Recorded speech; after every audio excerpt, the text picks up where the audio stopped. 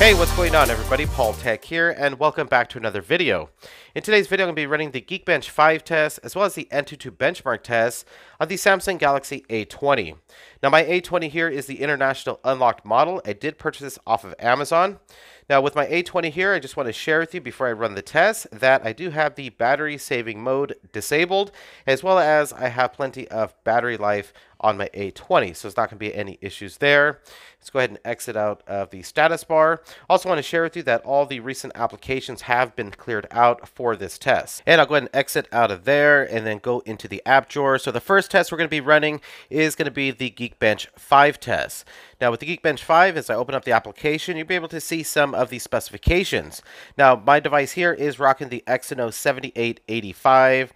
Also has the Mali G71, also has 3 gigs of RAM, and then you can see the resolution, the pixels per inch. Now with the Geekbench 5 here, it has been upgraded from Geekbench 4, so I've noticed the scores are on the lower side compared to when we were running this test on Geekbench 4. So kind of just keep that in mind if you see these scores on the low side. I'm going to go ahead and speed through this because this test can kind of take long, and I'll be back in just a moment.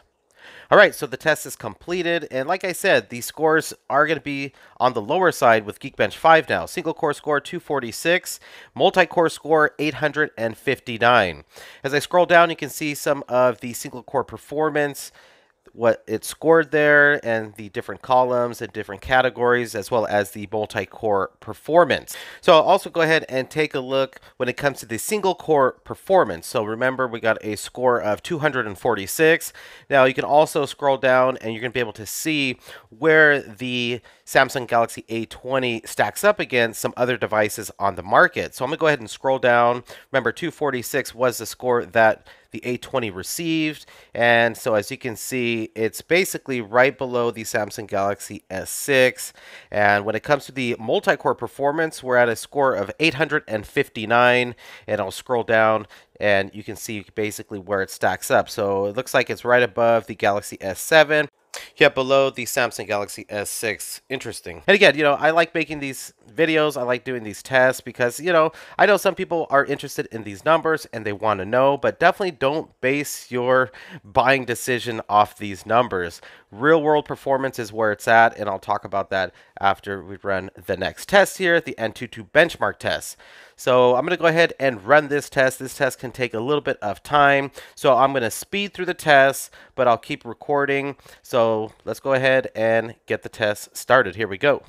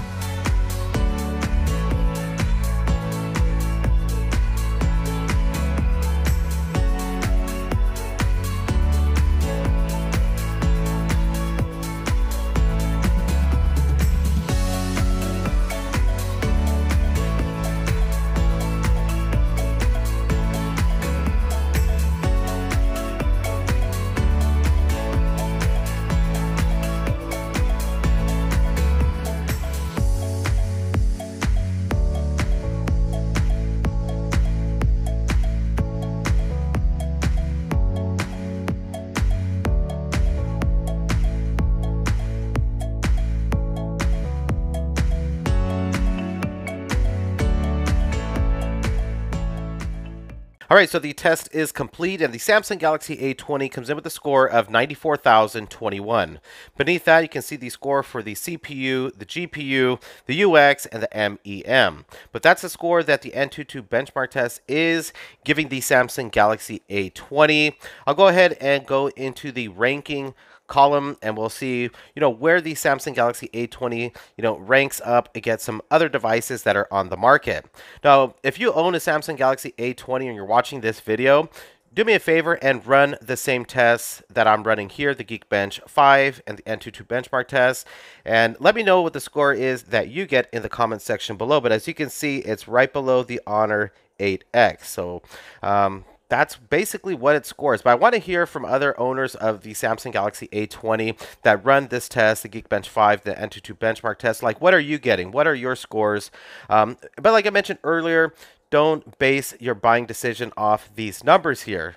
I know it's fun to look at the numbers and run the tests, but let me tell you, when it comes to real-world performance, the A20 does a fantastic job. It's an excellent performing device, and I would hate for somebody not to go ahead and buy this device just based on some low numbers from Geekbench 5 or the Antutu Benchmark test. But I've been using this as a daily driver for several months, and it's been a very reliable smartphone. I haven't had much hiccups or problems with it, and I would definitely recommend anybody that's interested in a good, affordable Samsung device to go for the Samsung Galaxy A20. It's definitely a good purchase. All right, everybody, if you enjoyed the video, please hit the thumbs up button, and please subscribe to the channel for more future videos. This is Paul Tech, and I'll talk to you on the next one.